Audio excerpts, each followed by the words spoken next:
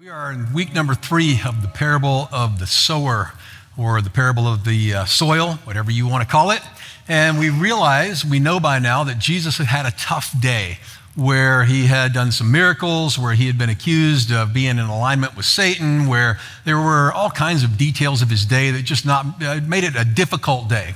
He was visited by his family. He was hanging out in a house. The Bible simply tells us he left the house, he went out, he got in a boat, and he began to teach. So the disciples pushed him out into the water, most likely, probably 20 or 30 feet, who knows. They could still stand. They were likely holding the boat so that it wouldn't drift away.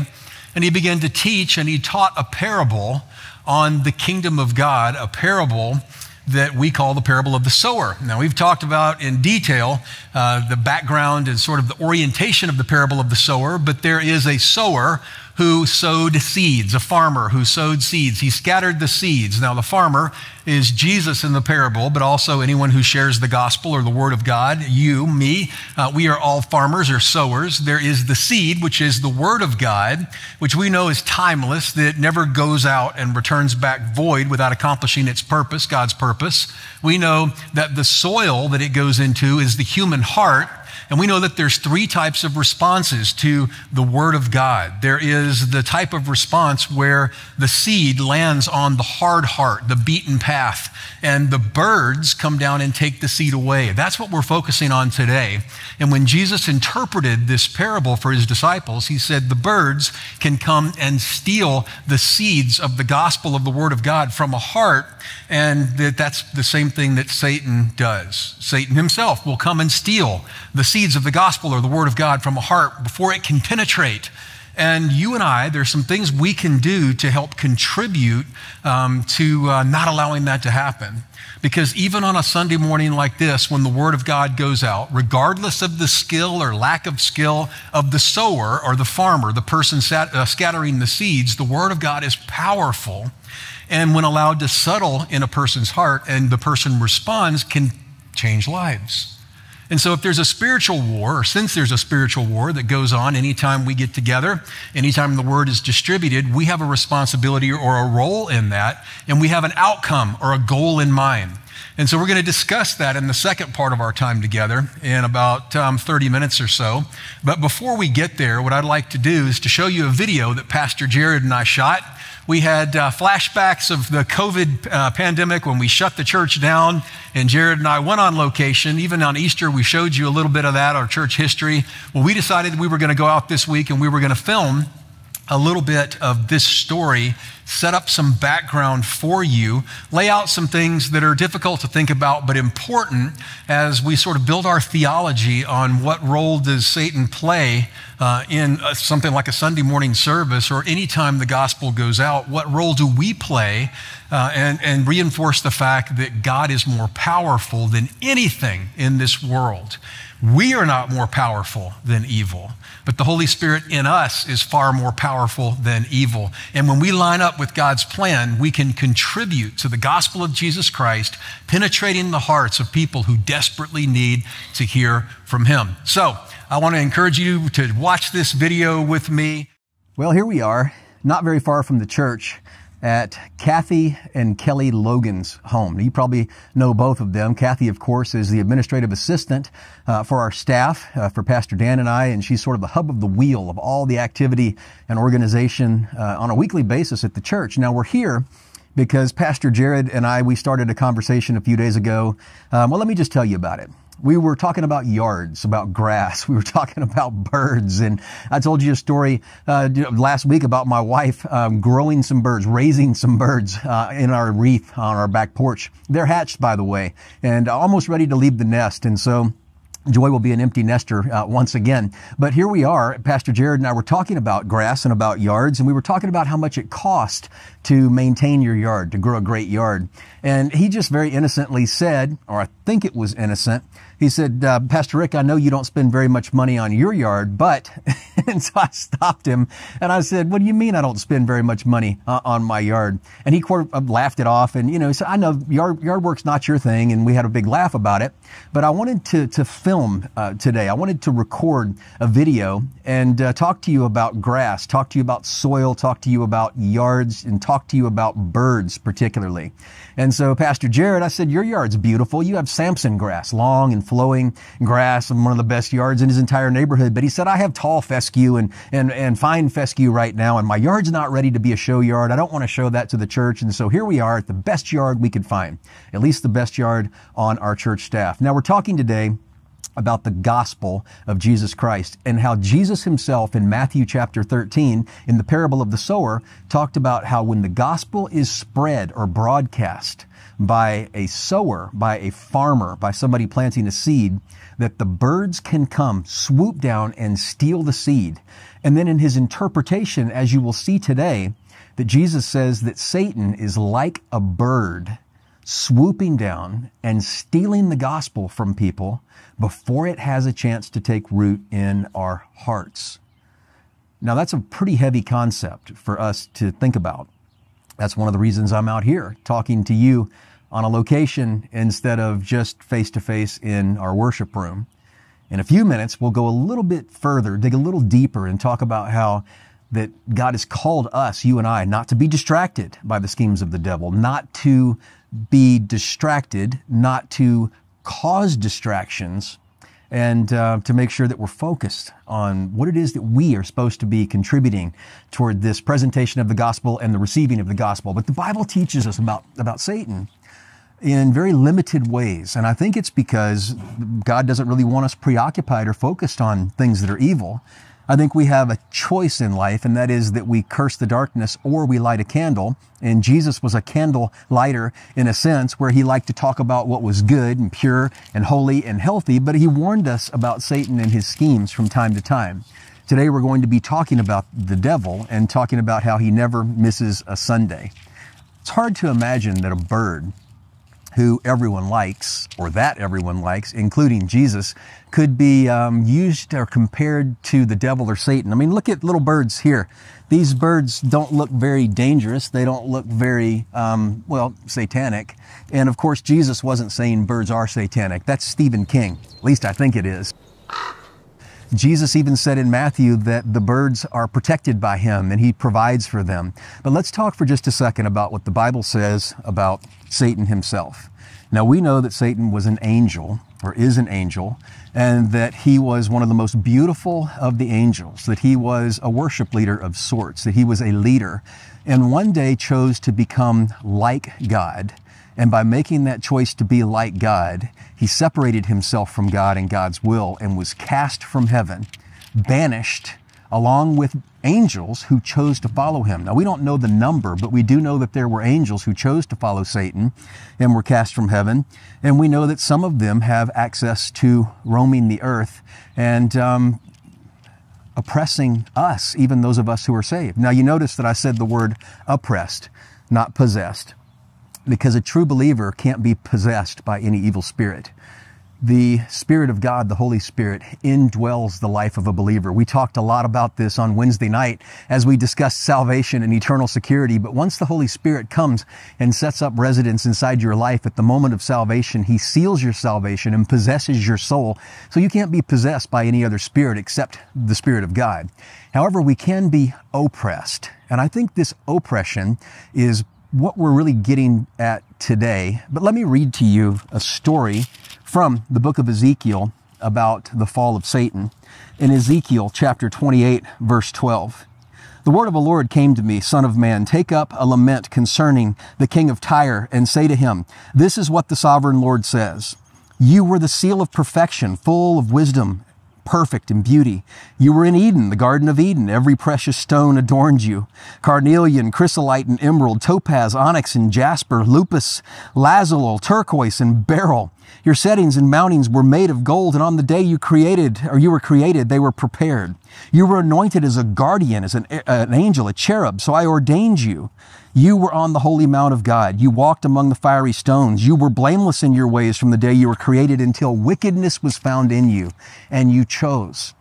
Now, Ezekiel's not talking specifically and directly about Satan, but he's referring to Satan as well as some evil kings from his day. And we don't know a lot about the fall of Satan beyond the fact that he did in fact fall, that he was in fact judged, and that he was destined to spend his eternity with all of the evil angels, the demons who chose to follow him at that one day when he was cast from heaven. But what we do know is that Jesus himself said he saw the fall of Satan. In Luke chapter 7, Jesus said, I saw Satan cast from heaven, and it was like a flash of lightning. Now, Jesus didn't elaborate very much. It was sort of almost a parenthetical point that Jesus was making. But in Luke chapter 10, Jesus said that he saw it, he witnessed it. Now, we don't know exactly when it happened, but we do know that it was before the creation of the earth. Job 38 tells us that.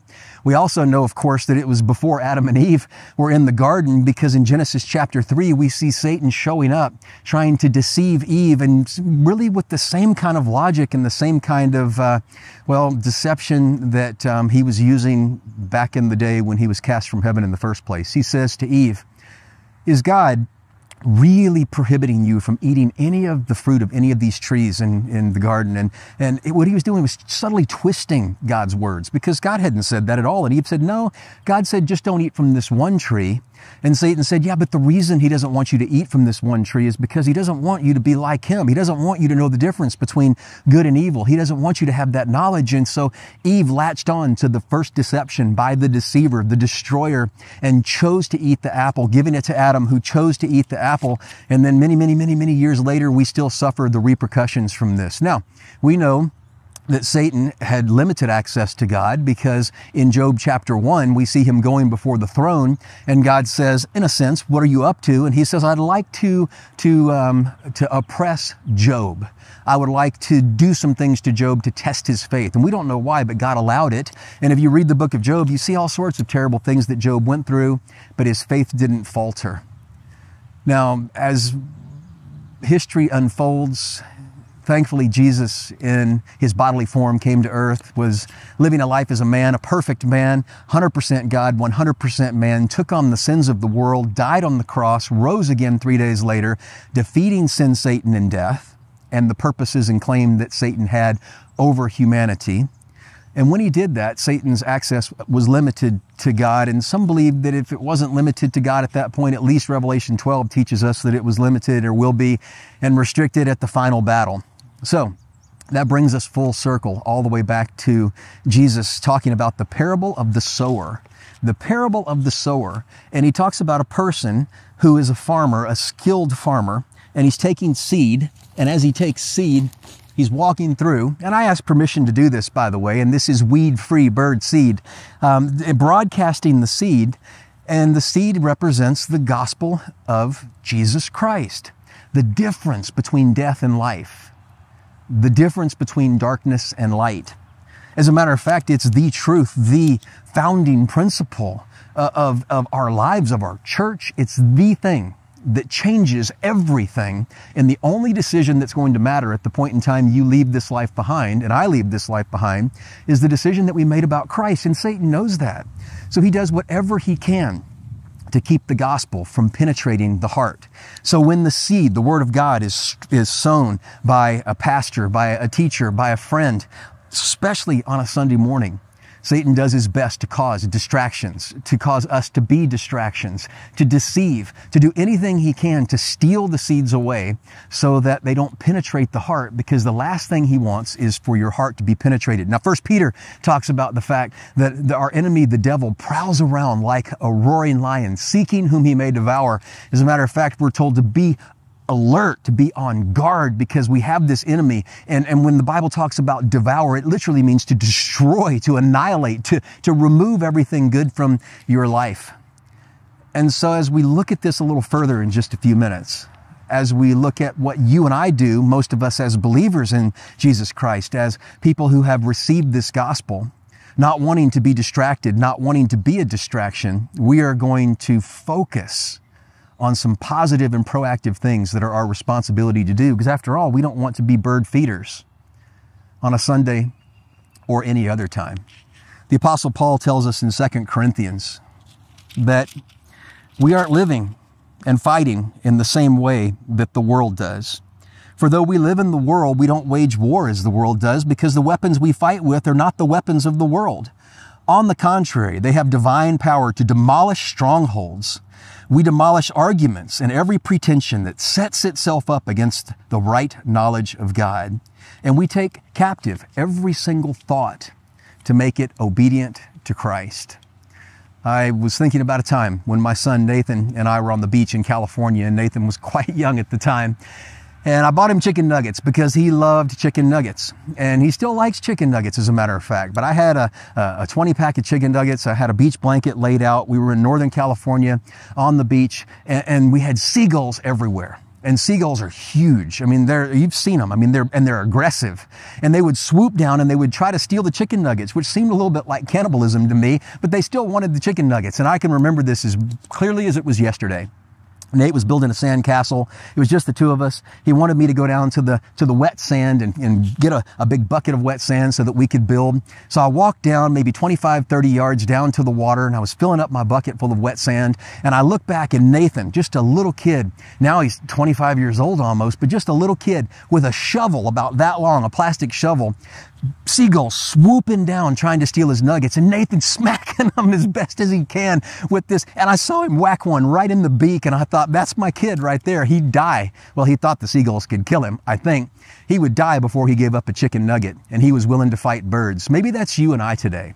Maybe through the power of God, through the power of the Holy Spirit in our lives, maybe you and I can stand up in the positive and proactive ways that you'll see in just a few minutes and swat some seagulls as they try to swoop down and steal the seeds of the gospel of Jesus Christ. So the Apostle Paul planted a church in Corinth, and he spent about 20 months with this church in Corinth and then left. And the church, when he left, like any church, began to have conflict. And there were some false teachers who came in, some people who sort of tried to make church about themselves. They started squabbling, throwing accusations around. It got a little bit nasty. And the Apostle Paul wasn't there, but he wrote a letter, and he wrote a letter basically saying, straighten up. There's a spiritual war going on. It's a lot bigger than any of us, and we need to be alert, and we need to be part of it. We need to be proactive. And so I want to talk to you about that real quickly, and I want to talk to you about what our part is on a Sunday morning to be contributors to the gospel and not to stand in the way of what it is that Jesus is trying to do. And I don't want to overwhelm you because there's a lot of stuff to say, but we're just going to drill down to just a small piece. Paul says, for though we live in the world, we don't wage war as the world does. The weapons are not weapons of the world. On the contrary, they have divine power to demolish strongholds. Strongholds were fortresses that most cities had, and Corinth built up on a hill that people knew that they could go and they could hide in if they were under attack. There were also a word that was used for prisons and places that people sometimes were put when they just wanted to avoid anything unpleasant in their lives. For you and I, a stronghold could be anything that sets itself up against the right knowledge of God. And in our lives, all of us develop strongholds. Now, I just want to talk about a Sunday morning application because there's many things we could talk about in spiritual warfare. But I think the time the gospel goes out most of the time for us is on a Sunday morning when a pastor or someone else says Jesus Christ is the Son of God, that he died on the cross for our sins, that he rose again 3 days later, that he defeated sin, Satan, and death once and for all. And if you confess your sin, you believe in Jesus and choose to follow him with your life, not only will you find peace with God on this earth, but you'll find peace with God in heaven for eternity. The gospel of Jesus Christ. When it goes out, Jesus said that birds, Satan, demons, try to steal it from your mind and your heart. And so since we take Jesus literally, it means there's a spiritual war going on right now that we don't see. And the Apostle Paul is reminding us that if we're not careful, we can make church about us, and we can develop our idea or philosophy of being part of the body of Christ into a stronghold that Satan can use to prevent the gospel from penetrating hearts. Now, I don't want that to overwhelm you because, after all, we're instructing ourselves from the Word of God. But as part of a spiritual family, it brings a responsibility to a spiritual family. And I don't know about you, but when you're part of a family, me being a head of household, if anyone in my family is going to get blessed, I want somebody else in my family to be blessed before me. I would rather be a blessing for my kids than be blessed from my kids. I would rather my wife be blessed than me, in fact, be blessed or take her blessing. And as part of a spiritual family, we have to have that same attitude and that same mindset. It's the life of uncommon faith, that God put me here to be a blessing to others, that if someone's going to get blessed, it's going to be you, not me. And I'm going to do my part to make sure that the Word of God can penetrate your heart and that you can change and get everything that you need. Now, not everybody's going to choose to accept that. The Apostle Paul knew it, and Jesus knew it, but you and I have to choose what path we're going to take. It's not common, it's uncommon, but it's the stuff that a family of God is made of, and it's the way the gospel penetrates hearts and changes lives. And so the stronghold here is something they would have understood visually. We understand figuratively. And he says, we demolish arguments and every pretension that sets itself up against the right knowledge of God. And we take captive every single thought we have to make it obedient to Christ. 4 quick things to learn about this passage of Scripture. Number 1, that we have weapons. And the weapons we have are not weapons of this world, but they are divine weapons. That's point number 2. And in Ephesians talks about the armor of God. And Paul tells us in Ephesians we have 2 offensive weapons. One of those is the Word of God, and the second is prayer. And that's it. That for us to be part of laying down the cover fire so the Holy Spirit can penetrate the hearts with the gospel of Jesus Christ, you and I celebrate the Word by being part of and allowing it to be shared, and we pray that God would protect the ears, to provide insight, to prove himself true to people who desperately need to hear it. And that's your and my responsibility as part of the family of Christ. If someone's going to be blessed, it's going to be you, not me, and I'll go to war for you by praying for you so that you get what you need. And by the way, by doing that, that's how God blesses me and gives me what I need as well. And so we see they're not weapons of this world, and we have 2 offensive weapons, prayer and the Word. Let's move on. They're not weapons of the world, but they also have divine power. They're associated with the correct knowledge of God, and their purpose in warfare is to make sure we're thinking the right thoughts. When I was a college pastor back in the day, my first full-time church job, ministry, we had an interim pastor, and I didn't like him. He was old. Now, I was 28 years old at the time. He was probably 50. I'm 53 now. He was old. He was boring. This was a big church, thousands of people. We were on TV, made you wear suits and match your socks and all kinds of stuff. It's a different world. And we just kind of made fun of the guy. Shouldn't have, we did. So boring. I don't get anything out of his messages. Blah, blah, blah, blah, blah. And one of my friends had to stand up and read Scripture and pray before the service or before the sermon. And it was on TV with thousands of people, and he had a new cell phone. And this was back in the day when we didn't have cell phones. This was like bag phones became bricks, then they became phones you could put in your pocket or wear on your belt, which is what he had done. And no one taught him how to mute his cell phone. And so he was up there, and I called his cell phone from the very back, sitting on the back row. And his cell phone went off. His name was Chris. He's probably still mad at me. And at first, he kept trying to read Scripture while his cell phone was ringing. And it was one of those weird rings everybody liked to choose back when weird rings were cool. And he started trying to keep reading, and he couldn't keep reading, so he got flustered and started whacking his pocket like this, trying to get his phone. And you can't silence your cell phone by whacking the cell phone with your hand. It doesn't work. And then finally, he takes his cell phone off, the clip and everything, and he walks down to the front row and hands it to somebody so that he could finish doing what he was doing. Now, you may think it's funny. I got called into the executive pastor's office, and they said, "Did you really do this?" And I was like, "Yeah." And he said, "Why?" And I said, "Because I didn't feel like God was going to do anything anyway in that service, and so I thought I would have a little bit of fun." How bad could someone's attitude and expectation be for you to say, "I didn't think God was going to do anything anyway, so I thought I'd have a little fun"? Now, I didn't get fired, although I should have been fired. But what my boss told me was, who are you to decide what God's going to do and what he's not going to do? The word of God goes out and never returns void without accomplishing God's purpose, regardless of how boring the speaker is. If you're not getting anything out of it, it's a heart problem, not a word problem. And so there's some things that we have to do to demolish the strongholds in our life to where we come to a gathering of believers with expectation that God is going to do anything, because today could be the day where everything changes. And it may not be for you, you might be fine, but it could be for the person behind you, next to you, in front of you, somebody you've met, somebody you don't even know.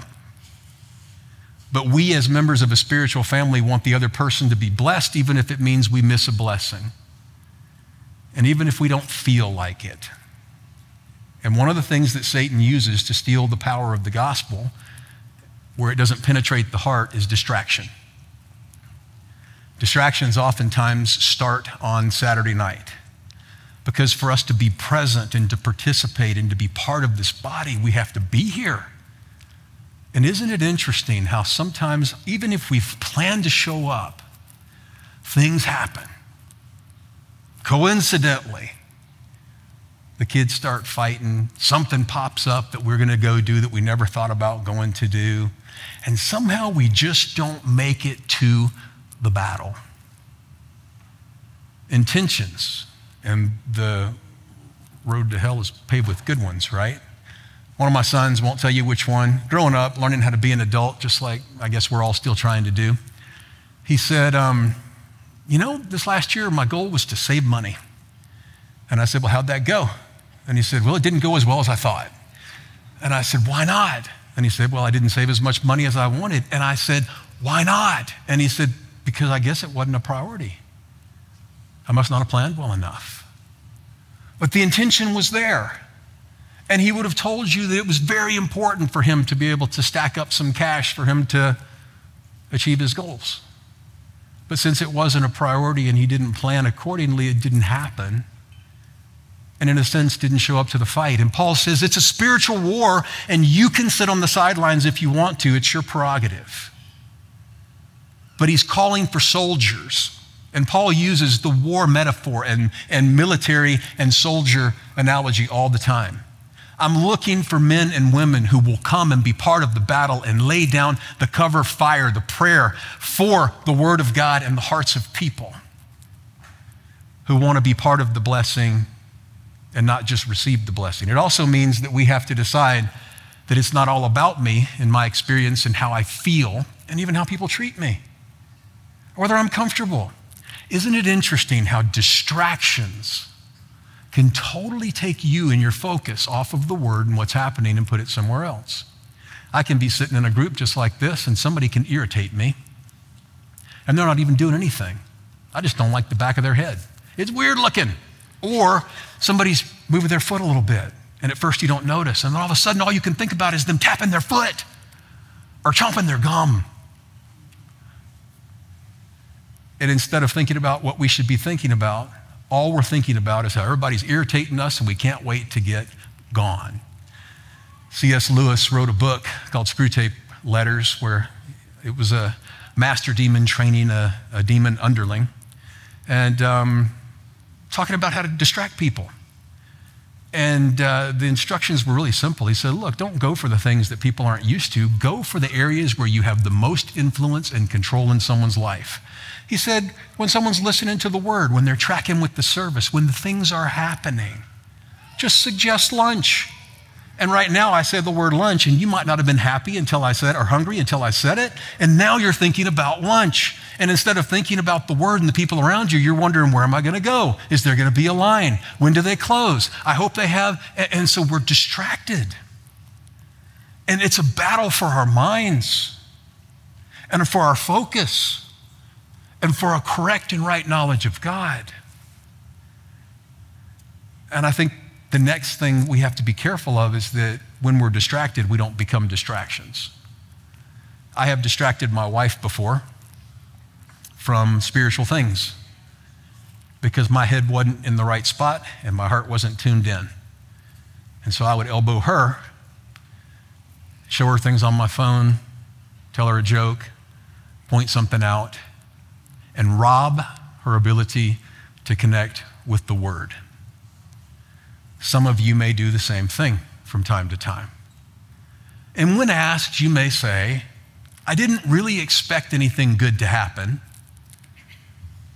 I didn't really expect God to move, so I thought I'd just have some fun. And then, instead of being a bird defeater, we become a bird feeder as Satan swoops down and steals the seeds from the hearts of the people. You don't see many messages on this part of the parable because it's really difficult to dive into. And many of us don't think we signed up for this kind of a spiritual battle and to be part of it. But Paul and Jesus, more importantly, says not everyone's going to be part of this because some of you just don't want it. You're just going to be stuck with the milk. Remember last week? You want the things that make you feel good. You want to turn the Bible into a greeting card. But the second it becomes a little difficult to choose to be that blessing instead of receive that blessing, there's some who are going to stop, but there's some who are going to go to war. And that's what we're going to do. I will go to war with you and for you. And I want you to go to war for each other because it's a spiritual war. And Jesus laid it out there. So you and I, we get to choose. So what I would like to do as we close is to pray for you. And I want to encourage you. You might be fine, but the person in front of you or next to you, behind you, even the person who came with you may desperately need to hear from God right now. And just because you don't know it doesn't mean you can't be a proactive part of it. So pray for them. Use the weapon that the Holy Spirit has given you. Pray for God to be Lord in their life, for the Lord's voice to be clear, for their hearts to be soft, for their lives to be changed in whatever way you feel impressed to pray. And if you don't feel impressed to pray for them in a specific way, pray for them the way you would want somebody to pray for you. We really had to deal with this and this subject because we couldn't go any further and finish it up next week until we looked at the powerful way that Jesus himself introduced the idea of the spiritual war related to entrance into the kingdom of God and opening his arms saying, will anyone do battle with me? Pray for the people who are around you as I pray for you and we prepare to leave. Father, thank you for my friends and for any of those who may be struggling, who may need encouragement, who may be feeling a little lost, looking for answers, for those perhaps brand new in their faith, looking to learn, for those who've been around a long time and think they know it all. I pray that we would have a reality check, a heart check, that we would die to self, acknowledging the reality that it's not about me, committing to you that we will be a blessing instead of demanding to be blessed. I pray for the people who are around us today, Father, any who need to hear the truth of the gospel, to give their lives to you, to confess their sin, to believe who Jesus is and pledge to follow you as both Savior and Lord. I pray that that message would settle in their heart and that Satan would not steal it, that your Holy Spirit would penetrate the soil of the soul, the heart of their life, and that your gospel would be received and take root and grow. I pray for our church, that we would be full of a group of people willing to do battle for each other, to celebrate the word, to lay down the cover fire of prayer, to usher in your power Father, as we celebrate your presence among us. We love you, and we thank you for choosing us to be part of this, for this great parable, and for this timeless truth. In Jesus' name I pray. Amen.